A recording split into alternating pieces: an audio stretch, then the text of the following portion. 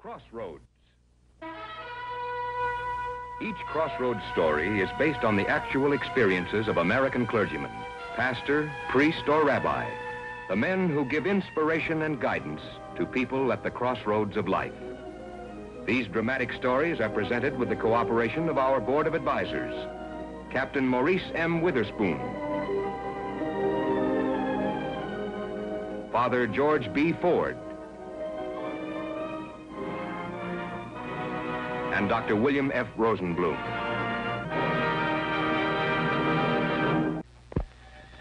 Radio. Here in America, it's a theme that carries everything from soap ads to poetry. For Reverend Arnold Grum, it was something else. It was a lifeline that could carry his words of hope and faith into the ears and hearts of the lost.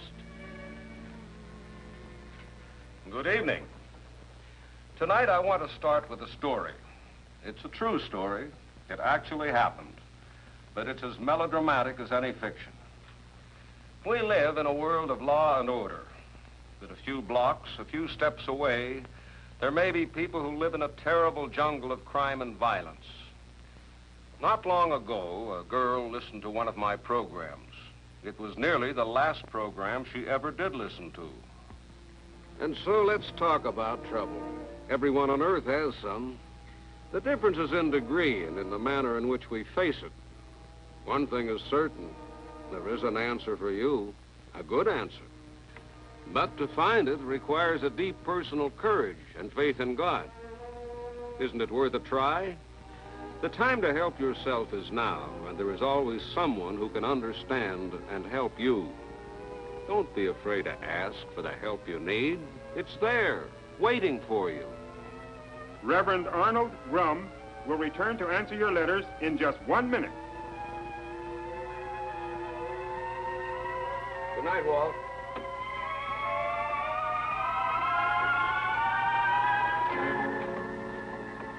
Are you Reverend Grum? Yes? I'm Jane Sherman, and I need some of that help in a hurry. Well, I was just about to walk over to my church. Perhaps you'd like to come along. It isn't far. Walking out of this building may be too far for me. I'm the closest thing to dead you've ever heard talk. Oh, maybe I'd better hear your whole story, Miss Sherman. We can use this studio. Thank you.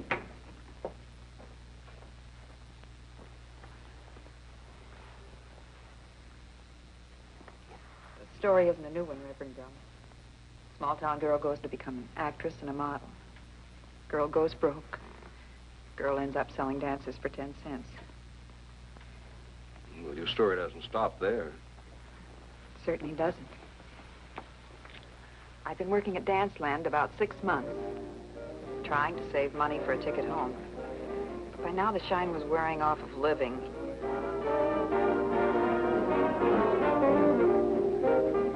Even the fact that the girls were friendly didn't help much. I was getting tired of having all the other girls always coming to me for advice or to cry on my shoulder. Then I met Ted Diamond.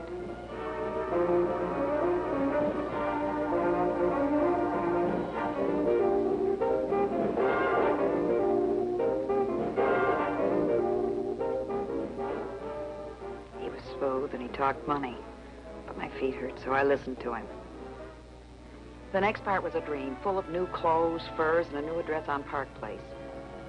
Ted was mine, and there wasn't a single string to it. Not until the night he took me to his private gambling club. Care for a drink? No, I don't believe so, thank you. Want to try your luck? Oh, this is Mr. Stone, Mr. Bannister, Jane Sherman. How do you do? How do you do? Place a little light. It'll pick up. Allison's on the mark for 18 G's.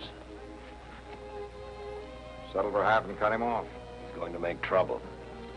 That's your department.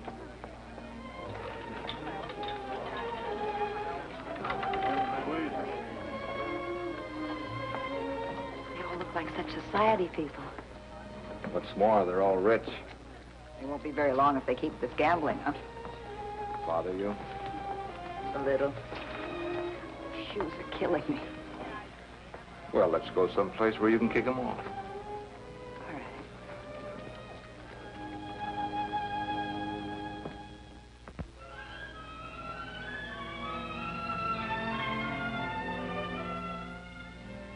You know, that's too much money for anything honest. Sure, gambling's illegal. But people are going to keep on doing it no matter how many laws say no. And what's the difference whether you gamble in a casino in Nevada or some private club set up in an apartment or a hotel? I'd say about 10 years. Not with my protection. I pay out a lot of money for it every week. What would you pay me for? For your beauty, because you know how to handle other girls. They like you and trust you. How do you know that? Research. See, I didn't pick you out of that dance hall by accident. So I see. Pays big, Jane. How? Well, first you learn to act as hostess. And then you learn to shill the rich boys into visiting the club. Then you learn to shill in their business deals. Then what?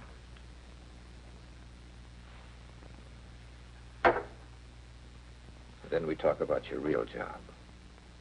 Our real job. Would you like that, Jane?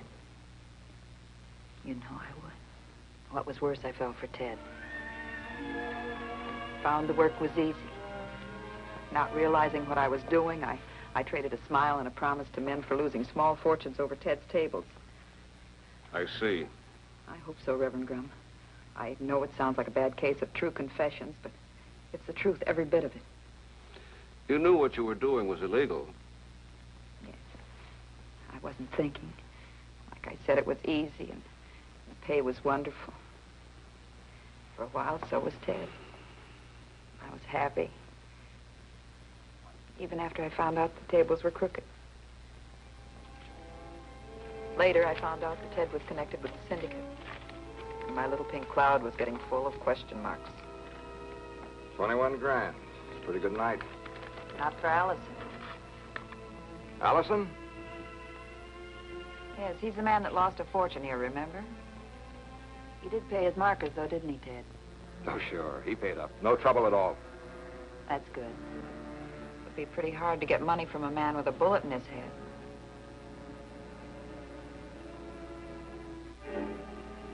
Very hard. What's the point, Miss Sherman? Oh, it just mentions that he got involved in some trouble with the syndicate. That's you, isn't it, Ted? It's newspaper gossip. They try to tab the syndicate for everything. It also mentions you, Mr. Bannister. Why do they call you the enforcer? You read too much, Miss Sherman. Maybe you better go sharpen a pencil. You don't like me, do you, Mr. Bannister? I don't like people who are soft. Be careful she doesn't soften you up, Ted.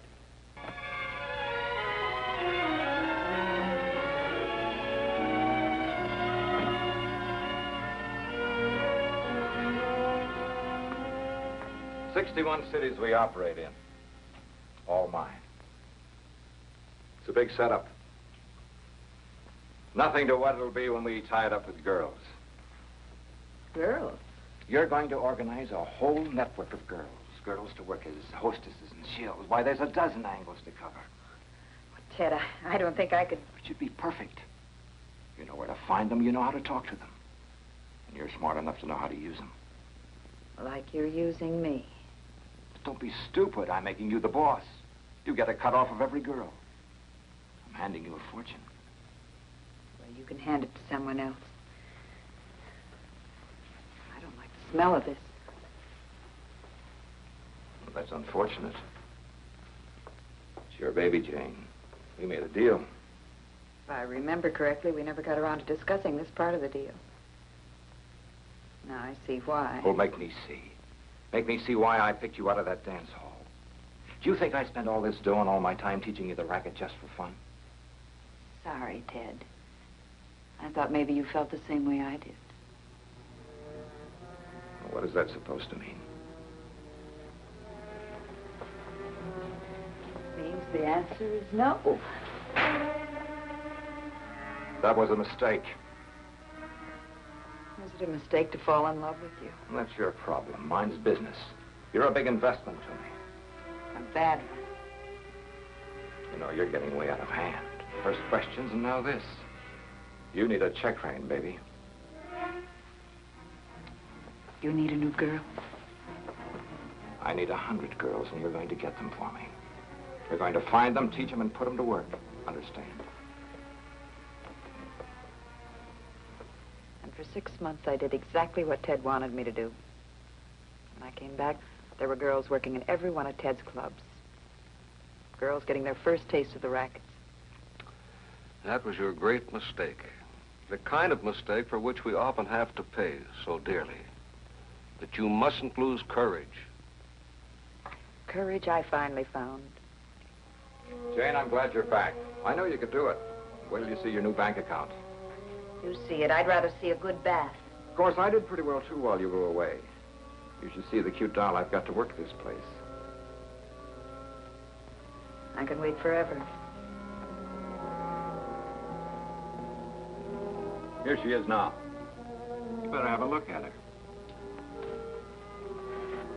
The girl in the red dress. Barbara. Oh, you know her? Know her. She's my kid's sister. Now, isn't that nice?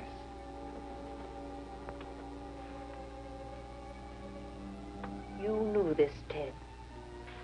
You knew that I sent her money to go to modeling school, and you deliberately did this. It wasn't hard, and besides, I thought you'd be happy to see her doing so well for herself. Doing so well for herself. The kid barely out of high school walking right into a racket. Well, she's walking right out again. Relax. You're through making trouble. Through? I haven't even started. Not if you love that kid's sister as much as I think you do. What do you mean? I told you you were getting out of hand. You needed a check rein. Look, Ted, she's just a baby. Let her go. I'll do anything you want, Ted. Don't hurt her. Hurt her? Don't be ridiculous, Jane. She's very precious to me. We're in love. Barbara? Why not? She's a beautiful girl. And even you found me attractive. Remember? I'll talk, Ted. If Barbara isn't on the train home by tonight, I'll be at the police talking my head off.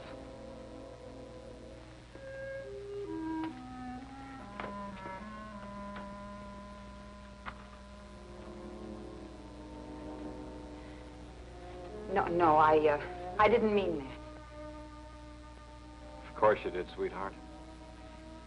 Ted, I'm a little upset. I know. I'm upset, too.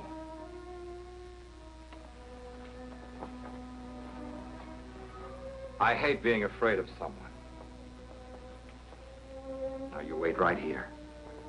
I've got to see Bannister. Bannister? So I started running. Bannister was always behind me. In a bar, in a cafe. Whenever I turned around, he was there, staring at me. Not mad, not with hate, just that blank, empty stare. Why didn't you get to the police? I couldn't. I didn't dare go see Barbara. I did call her. What did she say? She laughed at me. She thought I was making it up because I was jealous of Ted. So there's nothing I can do except wait for Bannister. I know it sounds crazy and melodramatic, but it's true. I swear to God it's true. Then we have work to do. Work?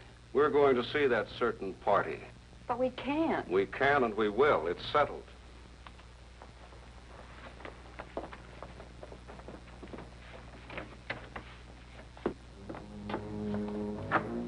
Bannister, he's there. No, don't. Where was he? Right there.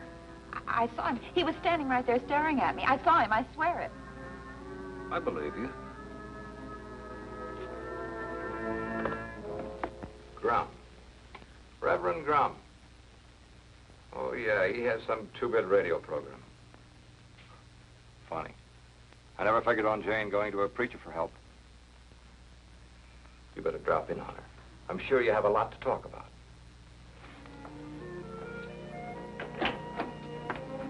Hiya, zombie. Hello, Barbara. You didn't knock. Knocking's for strangers. You don't have any secrets from me, do you, Ted?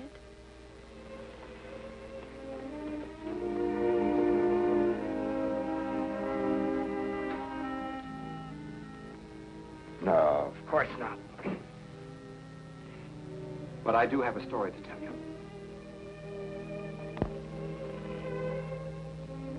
Better say a prayer or something. I'm scared. I'm scared, too. And I've been praying ever since we left the radio station. Hi, sis. Come in. I've been expecting you. Hello, Barbara. Excuse the mess. The maid hasn't been up yet. You must be the Reverend Grum. That's right. I'd almost forgotten how clever Ted can be. That's your trouble, Jane. You never appreciated Ted. But you do, hmm? I know how smart he is. Look how he figured you coming here. He must be psychic as well, or did he tell you how he happened to know it? Ted has ways of knowing most everything. Would you like to know one of those ways? Would you care to hear how a killer trailed your sister to my studio? Killer? You should have made up a better story, sis. There was a killer that followed me. It was Bannister. Bannister?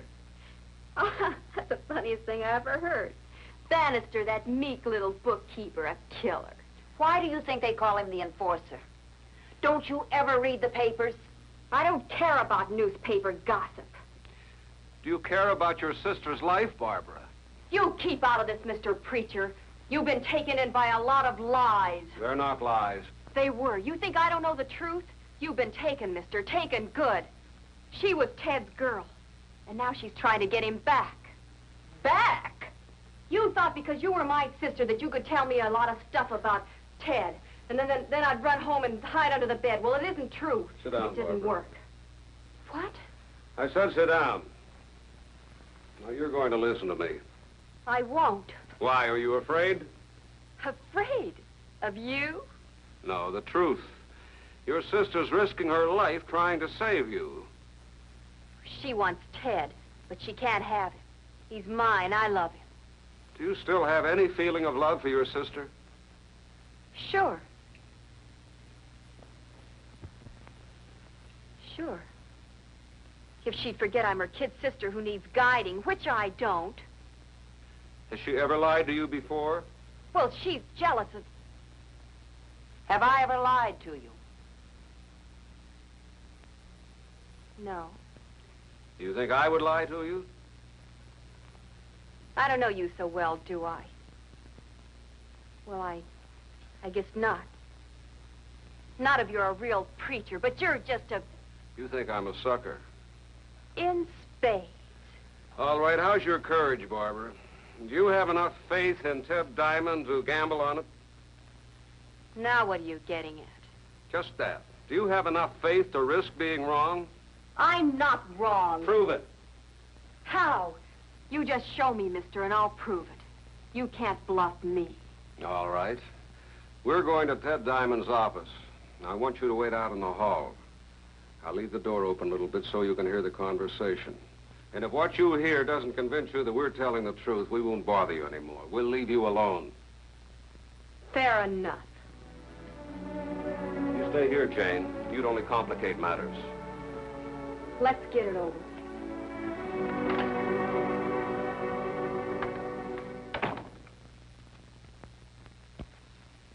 Yes, of course. I'll take care of it.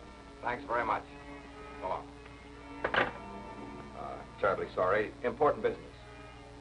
Now, let's see. Where were we? Oh, yes. Jane Sherman.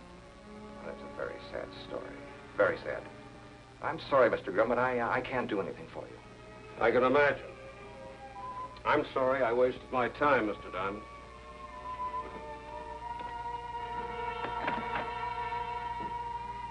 No. I won't let it slide by this easy. Why don't you get out? I'm busy. Not too busy, mister. You're just a small-time hoodlum all blown up. But when Jane Sherman testifies, you'll be right back to rat size. Now stop acting and get out. I must be pretty good. You're scared. Scared? Of Jane Sherman's testimony? We've taken care of her long ago. She's safe and sound, waiting at her sister. At her sister's apartment? Thank you. Then she's waited long enough. The Bannister. If you hear Jane Sherman testify, you're a medium as well as a preacher. In about 10 minutes, you'll be through talking in this life. Hello, Bannister? Barbara's apartment. No! You wouldn't dare! Wouldn't I? Barbara! Why, you rotten, lying, smiling butcher. No, not now, Barbara. We've got to get to Jane before Bannister. Jane! Barbara, wait a minute.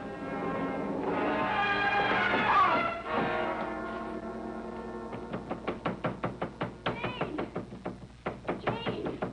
Jane, open the door! Jane, are you all right? It's all right, Barbara. What happened? I heard him come in the back door, so I hid behind the curtain. You hit him with a bottle? Will he live? I'm afraid so. Well, we won't if we don't get out of here. Ted's on his way.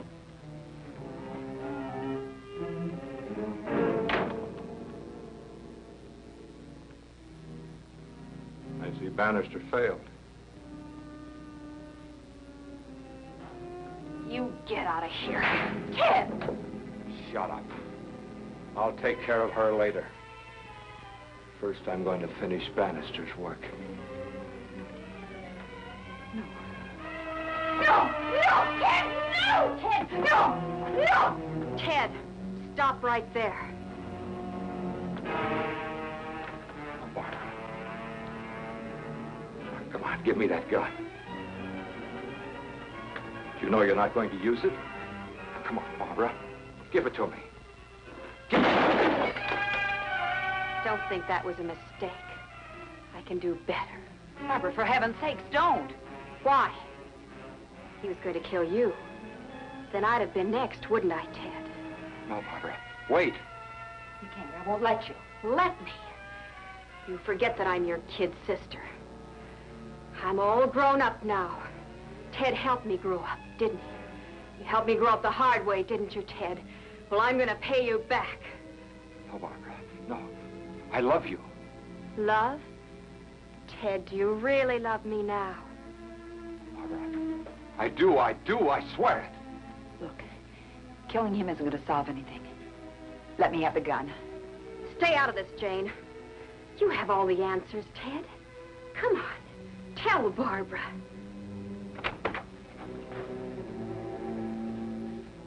For the love of heaven, Barbara, don't.